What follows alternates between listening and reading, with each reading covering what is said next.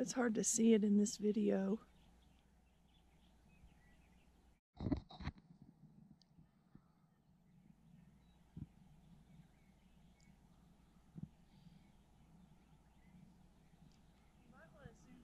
I did.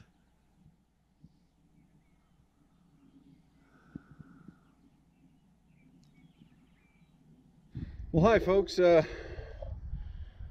All of the rafters are pre-cut before we put them up there, and so in order to have pre-cut rafters, I mean, you have to know what your angles are and things like that. This is a 16 by 24 shed, so that means the distance from the outer edge of the plate to the outer edge of the plate from front to back is exactly 16 if you run horizontally and level. However, when you do what we did, which is build a little extra height on the front with that clear story wall, then that changes the length of the rafter, becomes a little bit longer. And in fact, measuring it after we put it up, we came up with a length of 16 feet and 1/3 inch, which actually agrees with Pythagorean theorem, if you're familiar with that. Anyway, we used Pythagorean theorem to verify it, and then we actually measured it, and we're pretty close. We're going to go ahead and, just to make it easier on ourselves, we've figured the length of these rafters at 16 3/8 inches. And so what we did was, using a speed square and a template, we made some marks on the rafters and have cut them. We'll show you how we do it. E-Chip is handling this because this is kind of above my pay grade. He can describe it better than I can. So this is the tail end of the rafter. This is for the back of the house. And we want the tail, the rafter tail, to be 11 inches. And then we're going to add about another 1.5 inches to it when we add our faux fascia on there, and then another inch probably. So this will wind up being, you know, about 13 inches deep when it's all said and done. But the rafter part, where it leaves the back of the plate and hangs over the building, is 11 inches right here. And so we've measured this distance 11 inches. The next thing we do is, from there, we all want to make sure that we are square. So we'll draw a 90-degree angle.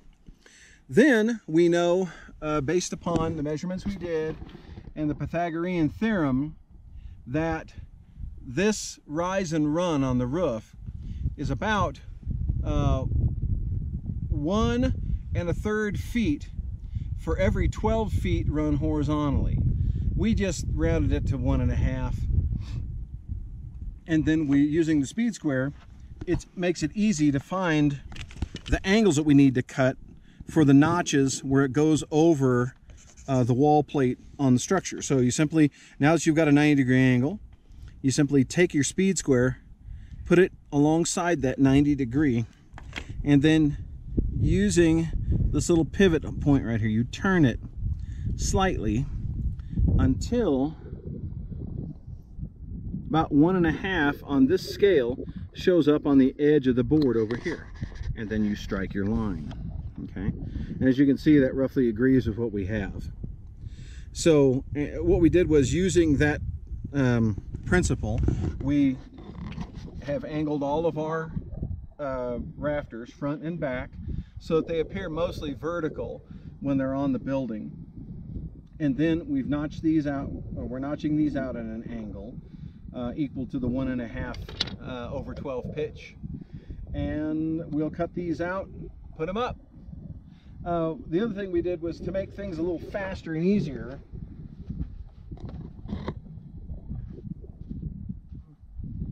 we got some foam board, and we prefigured all of this. And so we've already got our angled cuts for the front and back. We've got our back plate, we've got our front plate, and so it makes it easy. Just do a whole bunch of these and get it over with. Flies are in my face. All right, let's do this.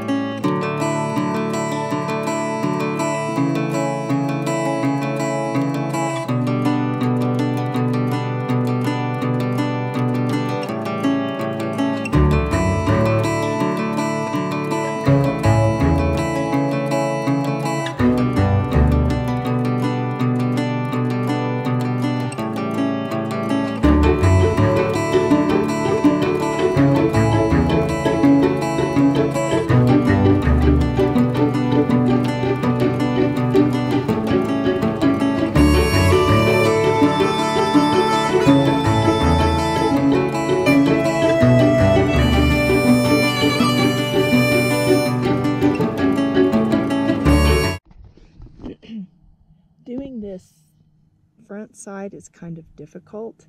It's really high, and I'm not really scared to be high up there. I don't have a problem with that, but that is a heavy board, and what scares me is dropping it or falling. I guess that's being afraid of heights, but you know, I could probably sit on the edge of that ledge and be okay and not worry about it. But I think he gets frustrated with me because I'm not as strong and I'm not sure-footed. But he was on roofs for 20 years up and down, and he's really good at it. But anyway, it's scary.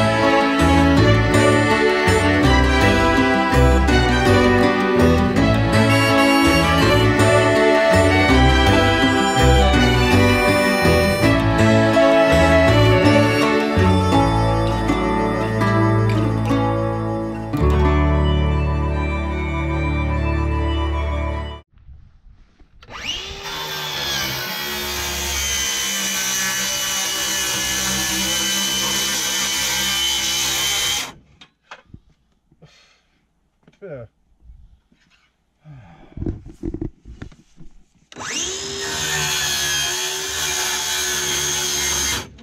Okay. Man, that's bad. Oh.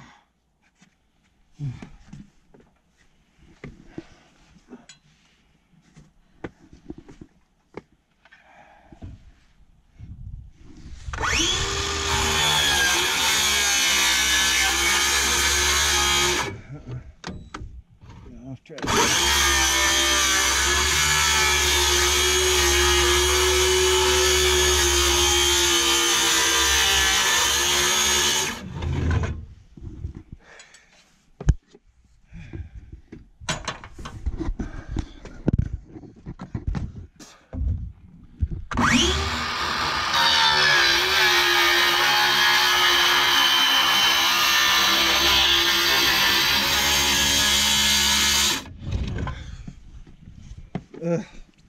Ah.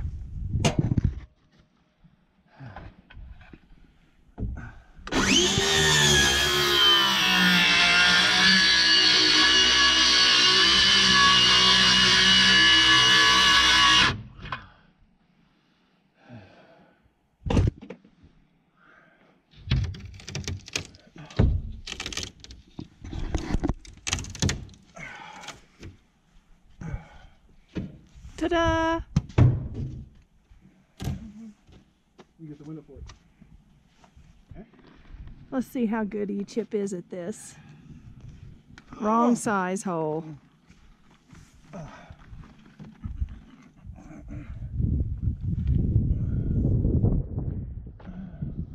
How does it go inside? That is inside. I thought it went up inside. No, this is it right here. What? Yeah. Then what is that hole? What did we make those boxes with the lip in it for? Boxes with a lip. That lip. That hole. I thought that... Oops. I thought that flangey thing went inside that lip. What lip? That lip in the box above the top. No, it gets mounted to the outside here. Then you cover this with window seal and molding. Oh. All right, so what do you do? Check it for level and nail it in. Ah. It's level. That's level.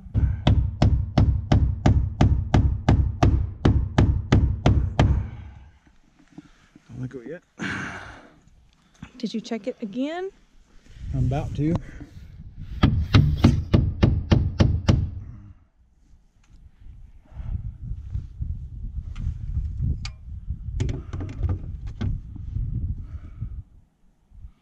Level.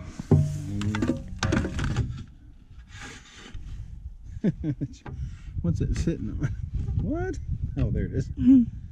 Okay. Maybe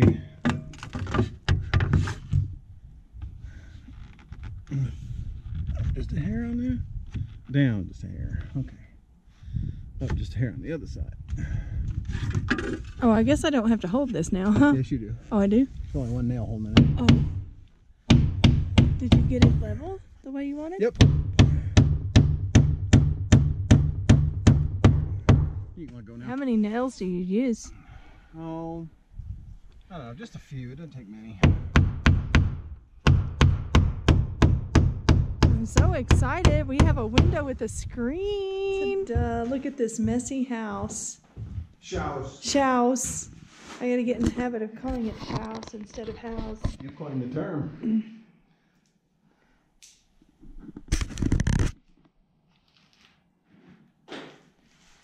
That's so beautiful.